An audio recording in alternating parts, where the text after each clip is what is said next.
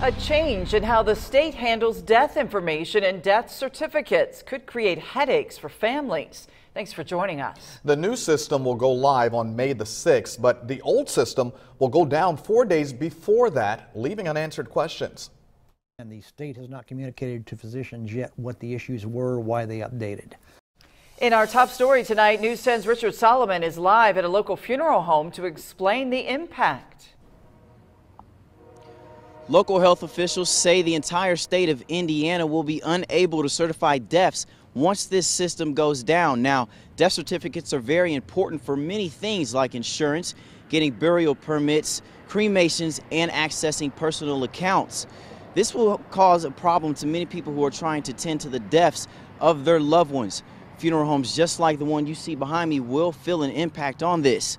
General Griner Funeral Homes has around one funeral a day. Funeral home director Gary Griner believes that this will be a helpful tool over time. They've been using this current system for several years now. When it was started, many people feel like it was a dramatic change. Griner believes doctors, funeral homes, and coroners will adjust to the changes. There will be bumps at first, but he says this will be good coming out of this overall. I hate it for families, but it's going to be kind of in a once in a short window of time that's really going to be a problem. I can't imagine it's going to delay anything more than 2 or 3 or 4 or 5 days, maybe in the long run. Griner believes that the roughest part of this will be staff learning this new system. Now, training for that will begin on April 22nd for those who will be using this new system.